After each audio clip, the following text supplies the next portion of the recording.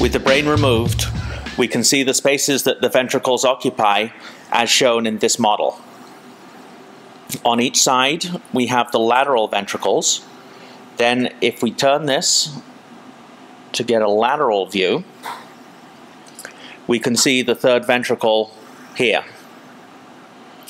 The hole in the third ventricle is where the interthalamic adhesion is. And then from the third ventricle to the fourth ventricle, we have the cerebral aqueduct, which runs through the midbrain. And that brings us to the fourth ventricle. Cerebral spinal fluid circulates down the middle of the central canal of the spinal cord. You'll also notice that there are some pink areas that can be seen on the model in each ventricle, and this is where the choroid plexus is. The choroid plexus makes and circulates cerebral spinal fluid.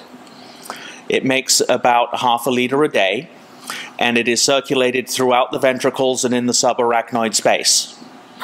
Excess cerebral spinal fluid is drained through the arachnoid villi into the dural venous sinus.